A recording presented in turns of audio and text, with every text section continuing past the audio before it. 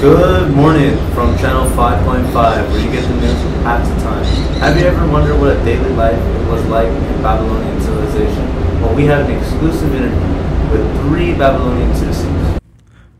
From the Tower of Babylon, story of where they tried to reach towards the heaven, to the Hanging Garden, one of the ancient 7 wonders of the world, Babylonia, an ancient civilization near modern-day Iraq. It was founded by Sum-Abum, the first king in the Babylonian dynasty.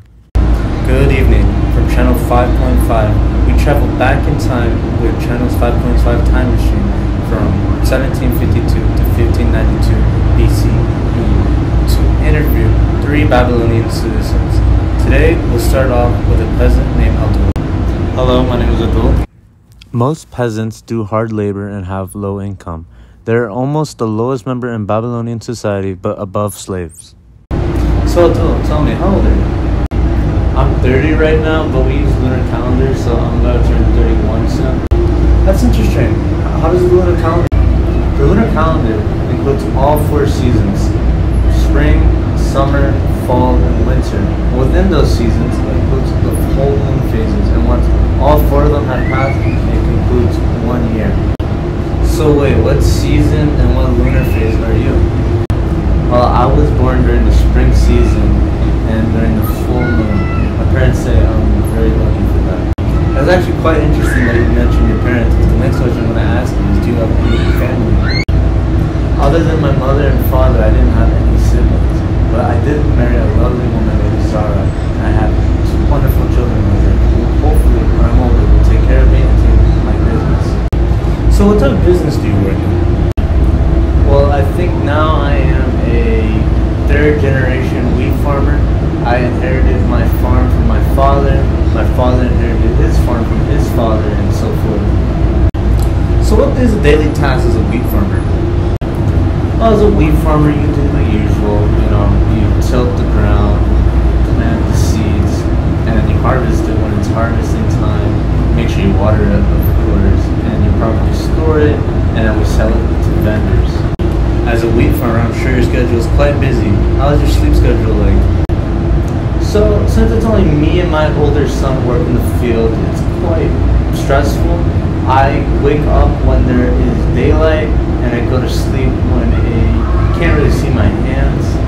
That's quite interesting. How come you don't work at the night? Well, there's no sense to, because light to have at night is quite very expensive, and I don't need it. But at time to time, I do wake up at night to do some mundane chores, like check on the crops or make sure we still have food in storage. But usually I tend not to be awake at night. Not to get to some personal question, how is personal hygiene for you? For using the bathrooms, we have public bathrooms that are a bunch of toilet seats, but no stalls. And like anyone can use it. And for showering, we usually shower in the river. I shower with soap, but I know there are times when there's not enough money in the budget to afford soap. So what type of clothes do you usually wear? Well, I do make money, but not a lot. So usually when I buy clothing, they're usually one set of color. But the style that usually most people wear are short sleeves and a long skirt. So what is included in your everyday meal? Well, usually I eat what's grown around the area, like fruits and vegetables. Of course, bread, wheat farmer. And at times, like meats, not as much, because meat is very expensive. And of course, when there is extra budget in the money, I get some fermented beer at the bar. So how many times a day do you eat this diet? Well, it does depend on the day, but usually I try to get in 2 meals a day since I do need energy to work on the farm. What do you do for fun on your leisure time? For some people, they like spending their time at the bar, but usually I like dancing and singing around Baruch's temple, and of course leaving offerings for the workers that work there. And for the children, they do have wooden sculptures or toys that they can play with. So what type of people do you see in your daily life? I see tons of people, like other common people, and of course slaves and merchants selling their goods. And whenever a priest does come out of their temple, I do see him around.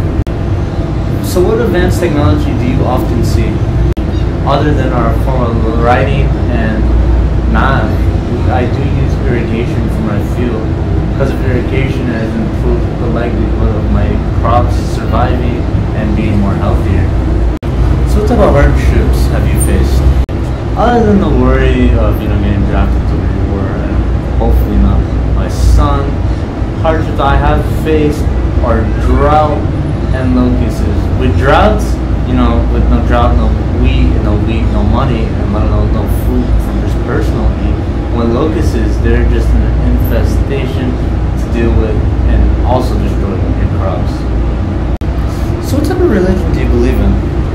I believe in the God of God, but I also believe in Nana, the God of Moon. When I pray to him, I pray that he increases the river level so that my crops can grow bigger. So my final question is, do you believe there is a social ranking in Babylonian civilization?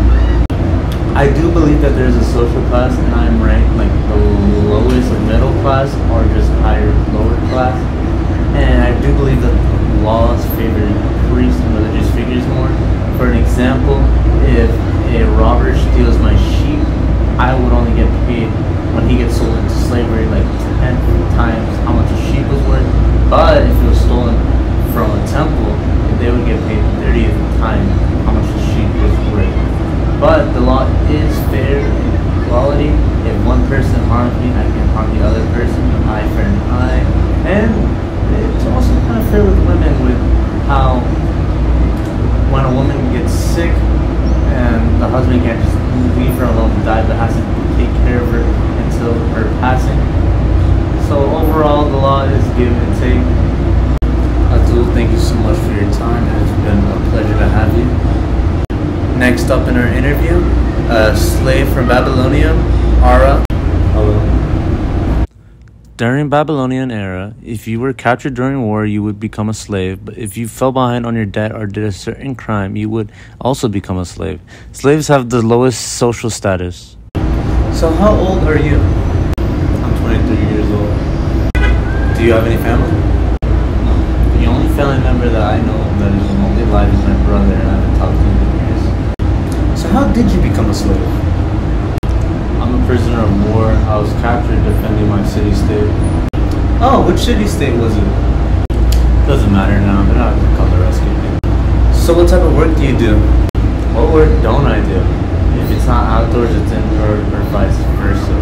Usually they make me do farm work and tilt the fields and plant the seeds and all that. If not, they make me carry anything that's remotely heavy. But it beats carrying out the sewage from the public bathrooms. So how is your sleeping schedule? I sleep any opportunity I get, to be honest, because at night they still make me work. So how is personal hygiene for you? Well, the good news is I get to use the public bathrooms until they want me to use the bathroom. Just right in front of their house. But for bathing wise, I still shower in the river, but with what money I don't really have for soap. So what type of outfits do you usually wear? I wear the same outfit that I usually wear the day after and the day before. The same short sleeves and long skirt, and I just hope I don't get a hole in any of them. I only have one outfit. So what is a daily diet for you? And how often do you eat that said diet? And if I'm lucky, fruits, vegetables, everything around the area, and bread, small amount, and fermented beer, let alone meat, is a long shot of getting it. And hopefully by like the end of the day, I at least get enough for like one full meal. But either that. So what do you do for fun? Really? What type of people do you see on your daily activities? I of course see other slaves, if not peasants, working in the field, merchants selling things, of course, and on rare occasions maybe a priest coming out of the temple, but I rarely see it. So what type of advanced technology do you see daily?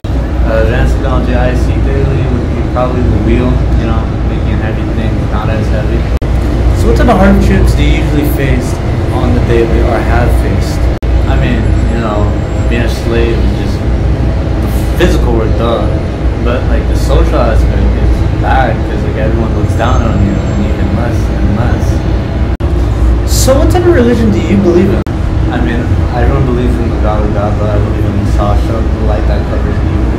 So one day that He will set me free from this injustice. Alright, for my final question, I'm going to ask, where do you believe in a social rank, and if so, what do you think you rank at? I do believe that there is a social rank, and I am ranked less than bottom. And the Humanities Code treats me like property rather than a person. In one of the rule books, it says that if a person tries to help me escape, and if they get captured with me, they get killed because they're technically stealing property. And if somebody finds me and returns me, they get money back as they are returning property. And it just sucks. Alright, Ara, thank you so much for your time. You've been a pleasure to have. Next up, a priest from Babylon, Amida. Hello, Amida. During Babylonian era, priests were there to spread the word of God, and Babylonia was a polytheistic place. So you don't mind me asking, how old are you, Amida? I am 40 years old, but in 2 seasons, I will be turning 41. You said 2 seasons. Do you use the lunar calendar? Yes, the temple uses lunar calendar to mark their date and time. So do you have any family? Sadly, I never met my biological mother and father, but I was accepted when I was younger to the temple and dedicated all my life towards it, and I consider people in the temple part of my family. So what type of work do you do at the temple?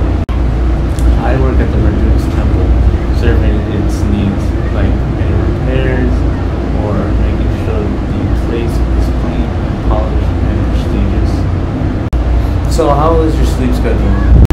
Well, I work and live at the temple, so I go to sleep when the sun sets and wake up when the sun rises.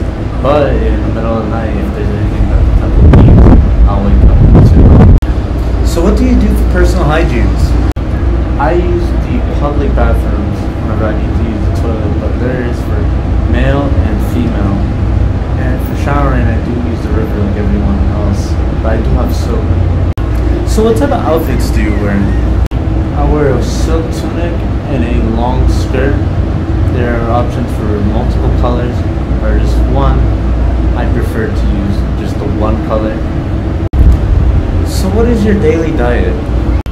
Some priests work at other jobs like bars and government positions, so they make their own money to pay for their own food. But since I am full-time at the temple, I get donations of food from believers, and they can range from all the local vegetation to fruits to bread and sometimes lamb and fish. How often do you eat in your diet? I eat 2 meals a day, between morning and noon. After that, mid-noon to midnight. What do you do in your leisure time? I find personal enjoyment just hopping around the temple.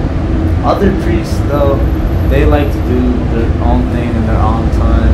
Some like to go to the bar, which I cannot go into, because if I do enter, I will be set on fire for committing such a crime.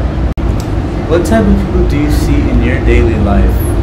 Since I'm at the temple most of the time, I just see other priests or higher priestesses. And at times I've seen King Sum Alum. Have you seen or used any advanced technology? The only advanced technology I use is our language, conform to write about our God, Marduk. What type of hardships have you faced or still are facing? At times I do worry about getting attacked by non-allies at our city, but I do believe that King Sum Alum will protect us. What type of religion do you believe in? I know that there are many types of gods, but I believe the God of all gods, or Marduk, the temple that I work at, belongs to him. Alright, my last question for this interview. Do you believe that there's a social class, and if so, where do you rank? Yes, I do believe that there is a social class in Babylonia, and I do not agree with it. I believe that we shouldn't all be lower, middle, and above. I do believe that all of us are below, and then there's King Sum Alum, who's on top because he